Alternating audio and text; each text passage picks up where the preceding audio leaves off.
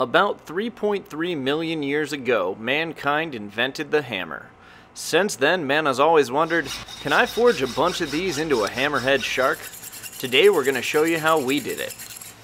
We took a couple of 3-pound cross-peen hammers from our local junk store, and we cut the heads off the handles. We then put them in the chop saw and cut the cross-peen side off right at the edge of the eye. That allowed us to maintain the eye, and that formed the head and tail structure of the shark. We had to prep our material by removing all the paint and grinding it to a smooth, shiny surface. That way we can forge weld these two hammerheads together, which will form the body, the head, and the tail structure of our hammerhead shark. Once they were ready, we stacked the two together and tack welded them in place so that we could heat it up and form a forge weld. We had to warm it up to about 2300 degrees. Once it was at that temperature, we added a little borax, which acts as an efficient flux, and then we forge welded it together using a 25-ton hydraulic press. You could do this by hand with a sledgehammer, but this thing beats the crap out of beating the crap out of this thing. Oh man, we are lazy here and this tool gets it done. Look at it, it looks like a shark now. Oh, no, it doesn't, not yet. Oh, it's getting there. While we forge out the body of the shark, we'll talk a little bit about some shark facts. Sharks date back a long, long time, about 450 million years. They started out in the late Silurian period. Mankind has only existed for a couple million years, and sharks have hated men since day one. They haven't hated humans, they've specifically hated men. According to National Geographic, of all documented shark attacks since the year 1580, 93% of them have been made on males. That's right, sharks are statistically way more likely to attack you if you're a guy.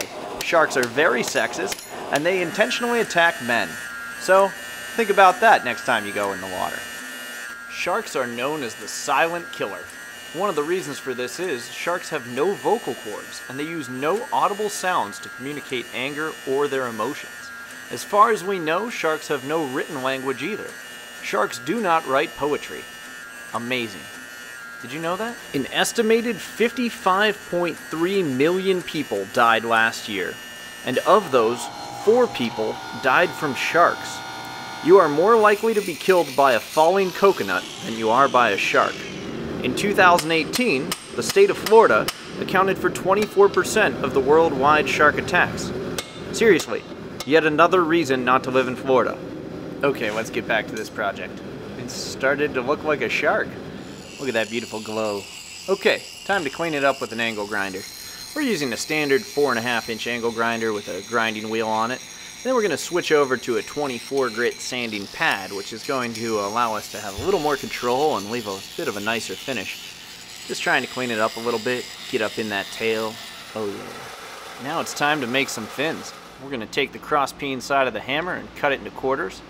And once we've got it cut into quarters, we're going to cut those in half. Those pieces are going to become the pectoral fins. Look at that squish. Now let's shape it a little bit.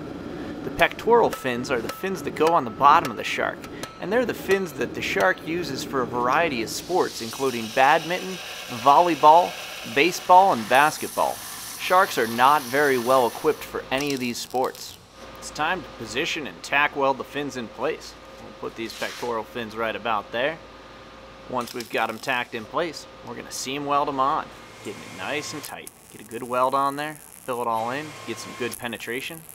Oh, look at that shark coming together. It's beautiful. It's time to position and weld the dorsal fin. This important part of this shark serves to scare the crap out of you, and nothing will make you crap your Speedo faster than seeing this iconic fin show up behind you in the water. Now we just need to clean it all up.